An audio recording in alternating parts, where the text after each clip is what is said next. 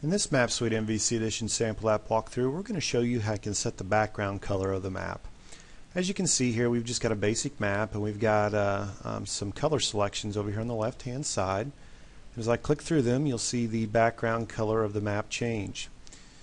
This sample is pretty straightforward, as it can all be changed via one property on the map control. So let's take a look at the code and see how you do this.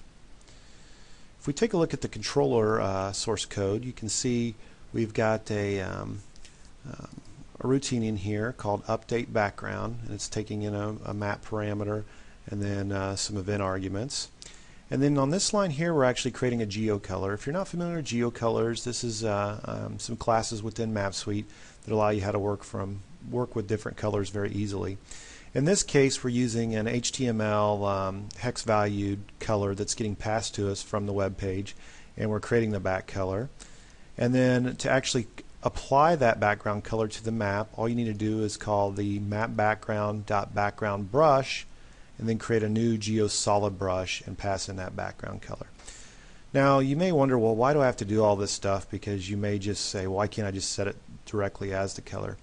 Well, the nice thing about using brushes is if you wanted to do some sort of thing like as a hatch pattern or dash or gradients and all of that, you have different brushes that you can select to do that. So in this case, we're just using a solid brush and setting it to the color it was selected. But be aware there are far more different types of brushes that you can use for different scenarios.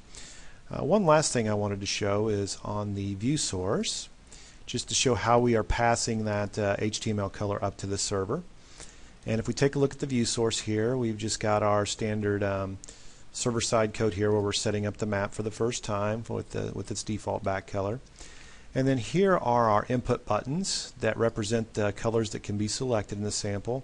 And you can see on the on-click event, we've got the HTML hex color listed here, and we're going to call this JavaScript function called update background. When that gets executed, that comes up here to this JavaScript block and does an AJAX callback to the map, tells it what controller to use and what method to use within that controller, and then passes it the color, and then returns back to redraw the map's background. So this is just a fairly straightforward sample, but gives you a good working example of how you can control the background color on your map. Please feel free to contact us if you have any questions, or you can post them directly on our discussion forums at thinkgeo.com/forums, and thank you for watching.